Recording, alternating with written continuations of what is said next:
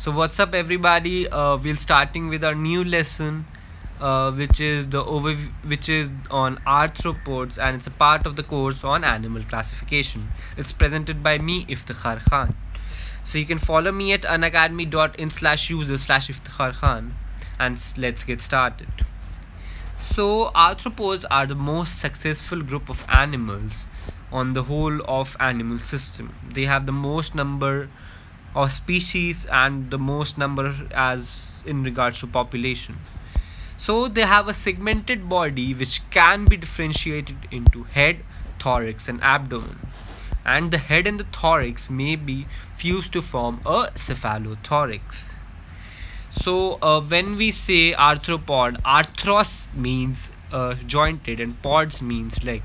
So they have jointed legs for locomotion, and they mostly have one pair each on some on or all the body parts, which means some of the body parts may not have even a single pair of leg. The exoskeleton is chitinous and which is shed at intervals, and the process is known as molting.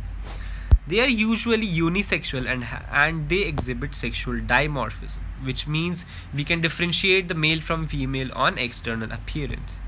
The larvae undergo metamorphosis to develop into the adult. So they have larvae, the development is indirect. They also may have compound eyes which have subunits called ommatidia. Then talking about the circulatory system, they have an open circulatory system without vessel, and they have the body cavity called hemocoel, which is filled with fluid called hemolymph. So hemo from the hemolymph, seal for the cavity. So they can have different habits. They can be solitary, which can be independent or isolated. They can be colonial, that is a group of interdependent individuals in the case of colony of ants. They can be gregarious, which means a group of independent individuals. Example is locust, which damages our crops.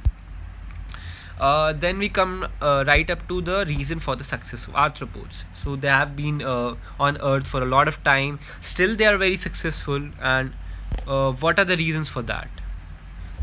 So basically chitinous exoskeleton is the most important reason, which prevents any loss of water because it is impermeable, and the water exchange is only through the mouth and the anus. Then the next thing is their jointed appendages. These jointed appendages acts as a lever which helps in decreased energy consumption and increased conservation of energy. They also help in better defense and better offense, as they are faster than their counterparts, and they have a better output. Then another reason for their success is the skeletal muscles, which are attached with the skeleton, and they provide better control on locomotion as well as better power. Few of the examples of these are apis, which is the honeybee, bombyx, which is the silkworm, lacifer, which is the lac insect. All these three are commercially important as they give us honey, silk and lac respectively. Then we have some of them which are harmful to us: Anopheles, Culex and Aedes. It's not Aedes, it's Aedes. So these are the species of mosquitoes. Then we have the living fossil, which is Limulus or the king crab.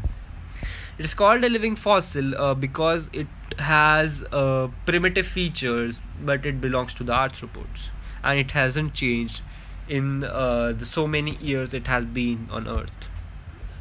Then we go right into the classification. It is divided into many classes. Out of those, 4 are important for us: the Crustacea, Myriapoda, Insecta and Arachnida. So I am giving you this table to make it really easy for you. You can pause the lesson here and go through this table. So I'll just read it out for you.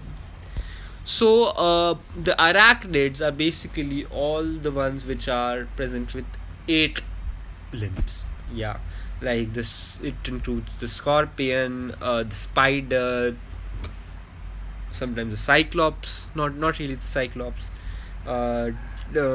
ticks and mites as well. So they have a cephalothorax with 2 chelicerae and 2 pedipalpi. They are basically the appendages which help in the sensory input and protection against the defense against the prey, the predator. They also have a 4 pair of walking legs. The abdomen usually lacks the legs, and the eyes are simple as compared to all the other classes which have compound eyes. The example, as I told you, is scorpion. Then we have Crustacea, in which the body is covered with a dorsal covering which is known as carapace. Remember carapace. Then we have a cephalothorax which has 13 pair of legs or appendages, and the six are usually separate. They have compound eyes, and one of the most important example is prawn. We had more examples like cyclops and others, but you need to remember prawn only. Then we have Myriapoda. The body with numerous segments is present. So if you have seen, so each segment bears 1 to 2 pairs of legs, and they are basically terrestrial and air breathing arthropods. They have compound eyes, and the most important examples are Scolopendra, and which is a millipede. Centipede is not important, that belongs to a different class. We have millipede, which is also known as Scolopendra. Then we have the Insecta, which has a body divisible into head, thorax and abdomen. The thorax is 3 segmented and has 3 pair of legs in each segment. 3 pair of legs, 1 in each of the segments usually. 2 pair of wings on the last 2 thoracic segments are present, and the eyes are usually compound. The most important example is cockroach.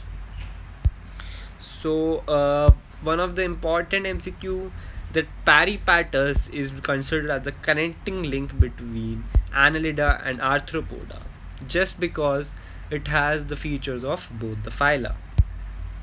So these are the pictures you can look at. This is the locust, which is a gregarious pest, and it's very harmful for the Then we have this image of the butterfly, very commonly known. Then we have the scorpion belonging to Arachnida. Then we have the prawns, which belongs to a Crustacea. So that's it for Arthropoda. That's all you need to know. Stay tuned for more lessons. Thank you. Cheers.